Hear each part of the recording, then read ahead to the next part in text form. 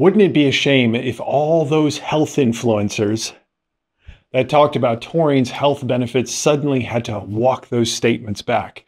That happens sometimes, or it should happen if a person is ethical. But is that what should happen here?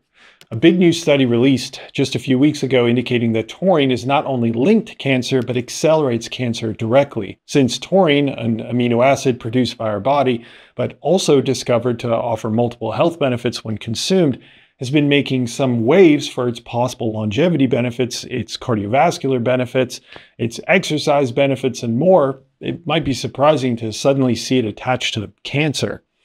This study looks primarily at animal data, but does also introduce human data that we'll get to. First, the researchers identified taurine as being heavily implicated in multiple leukemias.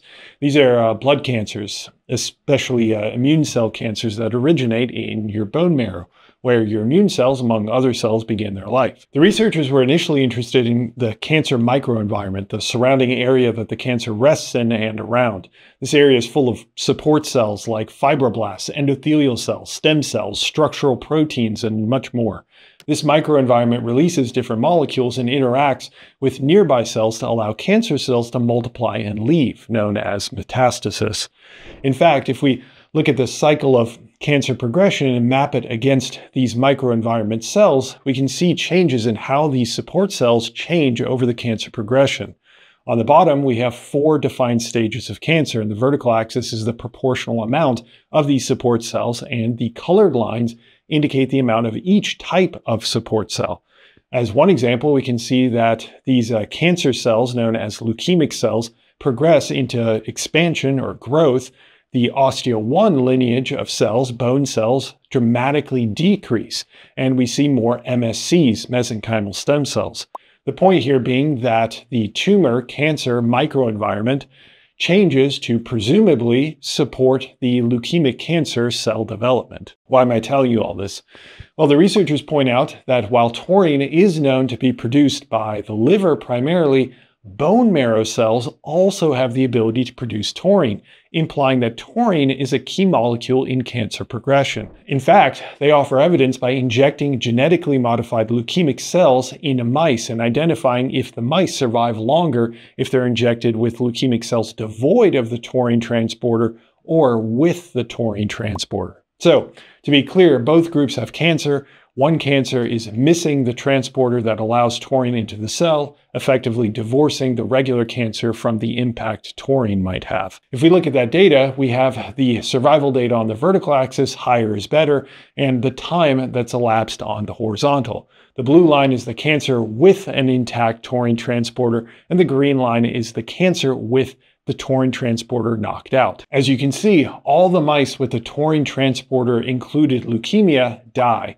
And although the other mice, well, they're not exactly celebrating their condition, they do much better, with some even surviving altogether. This damns the taurine transporter and by extension, taurine as a major determinant for leukemia's deadliness. But how does it do that? One of the primary ways that your cells end their existence when destabilizing into cancer is through a mechanism called apoptosis, as well as necrosis. These are both ways for the cell to die. Unfortunately, that goes against the cancer agenda, and we wouldn't have cancer if these mechanisms worked well all the time. So they clearly have been compromised. Part of those mechanisms is mediated by a family of proteins called the BCL family. They're a pretty tumultuous relationship amongst themselves. But BCL2 is an anti-apoptosis protein. It blocks cell death by binding pro-apoptosis proteins and sequestering them, disabling them from killing the cell. Not what you want in cancer.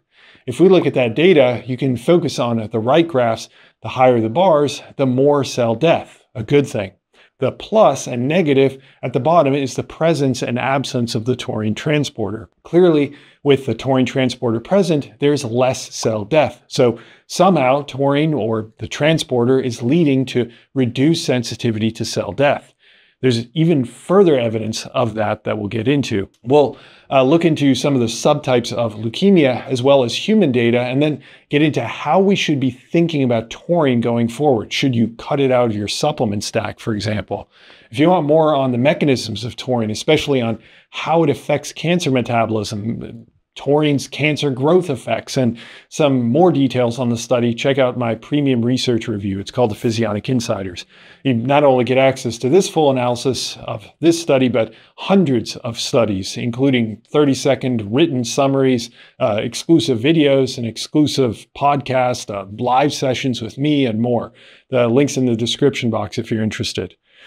We see taurine's role further evidenced when looking at different subtypes of leukemia, those with different genetic backgrounds like primitive AML and monocytic AML. Monocytic AML, so AML stands for acute myeloid leukemia, FYI, is known to be a more drug-resistant version of leukemia, and we can see it has far greater expression of the taurine transporter gene, also known as SLC6A6, indicated on the vertical axis. So the transporter is at least associated with increased drug resistance, which probably doesn't exactly bode well for survival. Now, all this has been in mice, and as people enjoy reminding each other, it's just a mouse study. It means nothing.